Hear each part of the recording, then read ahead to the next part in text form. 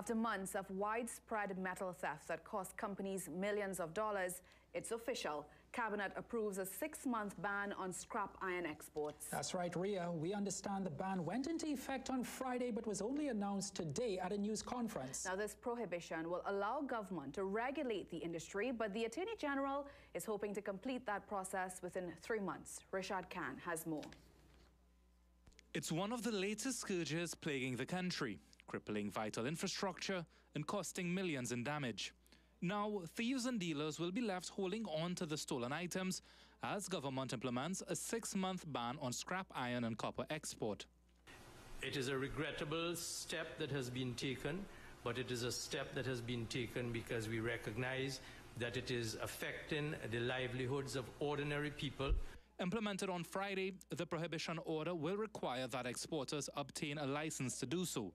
According to Amor, applications for this permit will be vetted and signed off by a cabinet subcommittee. This includes himself along with Trade Minister Paula Guppiskoon, Energy Minister Stuart Young and National Security Minister Fitzgerald Hines. But while the ban will be in effect until February 23rd, Amor hopes to create the regulations before the end of this year.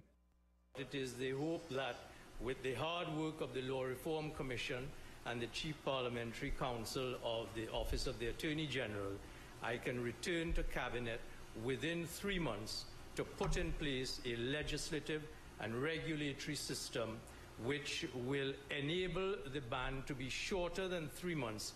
The Attorney General says anyone who breaches this ban is liable to a fine of just $15,000. That's why he says the Old Metal and Marine Stores Act will also need updating as part of the process to regulate the industry. He says stakeholders will be consulted for suggestions on how they believe they should be regulated. Rishard Khan, CNC3 News.